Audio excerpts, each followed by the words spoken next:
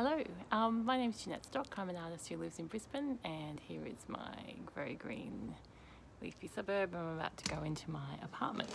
So I actually live in the same place that my studio is in because I live by myself. So studio and apartment sort of blend in together.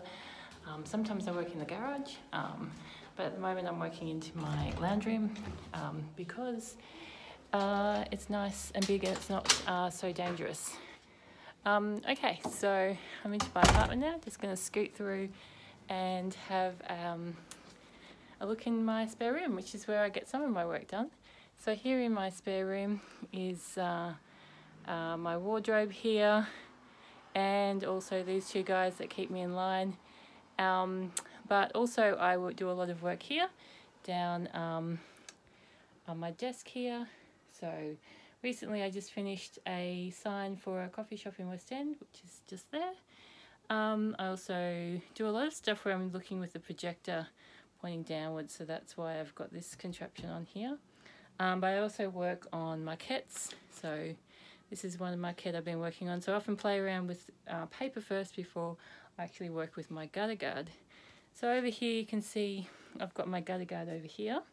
So gutter guard is stuff that they put into roofs or gutters to keep the leaves out, and so I embroider into that, and so I do things like this where I take the gutter guard and I start embroidering into the gutter guard using soft garden tie. And I've had a lot of fun recently trying to play around with 3D forms and seeing what options are available and how to make these different things. So there are two works that I've recently finished. But most of the work that I do is actually in the lounge room. So if we just scoot over here, you can see here's my lounge room, and that's what I'm currently working on. So down here I'm working on a new work, which is a flat work. So I'll get back to that 3D forms later. But I'm sort of now embroidering, playing around with the patterns, and seeing where they're going, doing a lot of unpicking and trying to work out what to do next. So hopefully that'll be finished really soon. So yeah, I work a lot with